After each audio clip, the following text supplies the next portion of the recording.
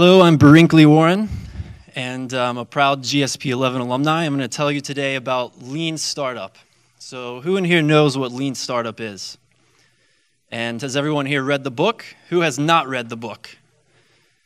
Okay, so everyone in here knows what it is, yet none of you have read the book.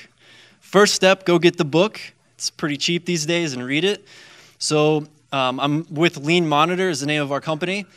And instead of telling you a lot about our company, instead I decided to turn into an educational type of presentation because I just got done reading all of the 2013 innovation research over the holidays, and I've compiled it all together, synthesized it to give you some interesting facts. So for the first time in history, 2013, innovation is now at par with operations in the C-suite. Huge, huge development. Innovation is as important to companies and organizations as operations.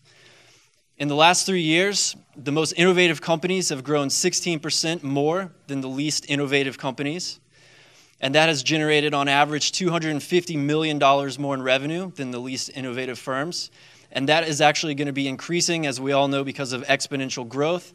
And so the gap between the companies that are innovative and those who are not is going to get bigger and wider and wider. So trying to innovate is very difficult. And so what we do at Lean Monitor is we help companies to apply lean startup methodologies going step by step through the process. So our system is based on artificial intelligence, which basically becomes like a Siri, except for lean startup, as opposed to that lady that you talk to on your iPhone. So the idea with Lean Startup is you have an idea and you're trying to turn it into a profitable idea, right? Or project. And it's really difficult to do that because you're trying to search for a repeatable and scalable business model that entire time. And so Lean Startup helps you to do that, as you all know. So the firms that are the heaviest users of software that helps them innovate actually outperform their other competitors a lot more than companies that don't use software tools. This was discovered by Deloitte. I know there's a few of you here from Deloitte, maybe. So this was in your 2013 research report. So what we do is we help companies to scale by combining consulting, software, and basically giving you all of the necessary resources and helping you figure out exactly how you can apply it inside of your company. It's going to be different for each organization. So we have all the different tools that come from Lean Startup, and we've basically programmed them all into the software, and we can customize it to you. So the software is based on our AI technology. We've been around since 2005, and Lean Monitor is actually a spin-out company of our parent company, which is called iActive. You might have seen it on the slide that Sandy showed earlier, because we give a discount to all SU companies in the community. So if you need any kind of customized AI solution, we're able to provide that. So we took that technology and we put it into Lean Monitor. We have different customers that we serve. We began by serving startup organizations, and then we went into the education market, accelerators, and more large corporations are wanting to go lean, so we're helping them with that. One of the biggest value propositions that we hear from large organizations is that it helps them to monitor the progress of their innovation portfolio based on lean analytics, right? And so instead of measuring things based on how much revenue your company is bringing in each year, we're measuring things that actually matter, right? And so things like, how many customers have you actually validated this value proposition with? So we have lots of different companies in different segments that we work with, including Fortune 500 companies around the world. And this is the process that we use when we first engage an organization. A lot of times, organizations say, I want to have Lean Startup, and we say, okay, well, what does your innovation ecosystem look like currently? And they have absolutely no idea because they don't even have a holistic strategy for innovation. So innovation is as important as operations, yet there's no strategy. This is the first mistake that I see.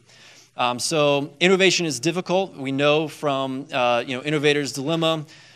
So why is it difficult? It's because with disruptive innovation, the new people, the new startups that are attacking problems are more successful than incumbents. Incumbents are really good at sustaining innovation, but they're not as good at sort of breakthrough or disruptive innovation. So I've collapsed all of this into what I like to call the school of startups, right? So this is the big blue ocean of opportunity. And the Startup School of Innovation is about making lots of little bets on disruptive and breakthrough ideas that are not necessarily related to what you're already doing at your company. So a lot of companies behave like sharks, right? And so they're out there swimming with all of these little startups swimming around. And the problem is that a shark is a lot different than a school of fish, right? The school of fish is able to pivot, incredibly nimble, and they mass together to where it becomes very hard for the shark to, basically eat the fish. So one thing that we see is that large organizations behave like the whale shark, right? So they try to acquire small startups. And so this is only one of the ways that you can actually be innovative, but it's actually not changing the DNA of the organization. So you can try to acquire startups. That's one approach, but a much better approach is to become more like a startup. This is what happens when the whale shark mentality of large organizations mixes with startup culture. So obviously all the startups are like, yeah, get that thing away from me. I'm gonna stay here and hang out with the other startup types of people. So number one problem that I see is actually cultural barriers to large organizations becoming more like a startup. And so what you want your innovation ecosystem to become is actually like a coral reef. Instead of going out and acquiring small startup companies, you want to actually bring startup-minded people to you, to your organization. You want to make sure that you have a sustaining and continuously productive ecosystem, and that's what we help people do. We started by making software, and it turns out we're actually helping people transform their organization. So going back to some interesting facts from 2013. So the CEOs, 2,700 Fortune 500 CEOs gave their feedback about innovation. This is what they said are the two hardest things about innovating at their company. Number one is the ability to bring innovative ideas to market. Pretty simple. That's exactly what Lean Startup is all about, is bringing new ideas to market. The second one is talent acquisition and retention.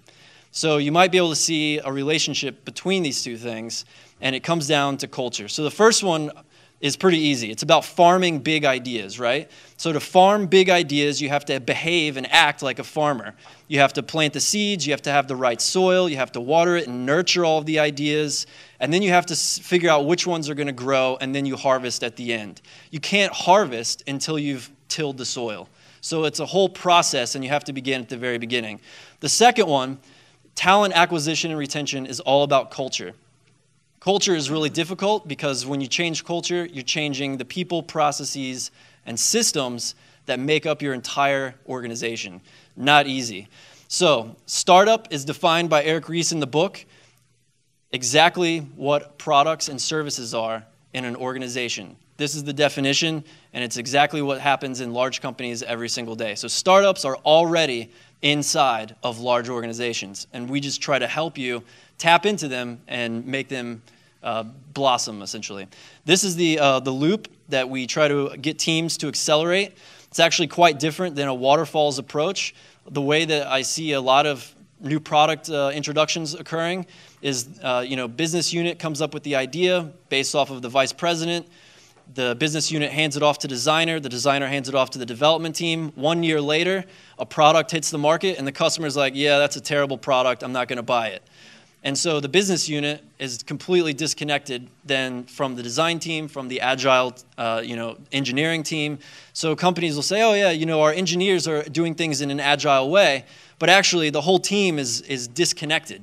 So it's all about trying to connect teams together, and when you start doing that is when you get into the culture side of things, like I already mentioned. So when it comes to facts about strategy and culture, again, this is based off of 2013 research. 47% of firms say that culture does not support their innovation strategy, and 1 in 5 of employees that work at Fortune 500 companies believe that their firm does not deliver the support that they need to successfully innovate, or that they do. So only 1 in 5 believes that they're getting the support they need to be innovative. Firms with the strongest alignment between strategy and culture are basically more successful. So if you want to be successful with innovation, then you should pay attention to culture. This is what culture sort of looks like in your organization. The thing about innovation and culture is that it connects to every other aspect of the organization, and that's part of what makes it so difficult, and it's also what makes it really easy to change. So, culture of innovation, it's not just about the outer engineering aspects of it, but it's actually also about inner engineering. It's about behavior and people's mindset, people's attitudes, and what they believe. If they believe that their organization is supporting innovation, then they'll actually behave more aligned with that, right? And so it's all about behavior. So what we do at Lean Monitor is we help to combine these two things in the engagements that we run in order to help companies to surf the big mama waves of disruptive innovation. And big mama, by the way, is a term from surf culture. It basically just means really awesome waves.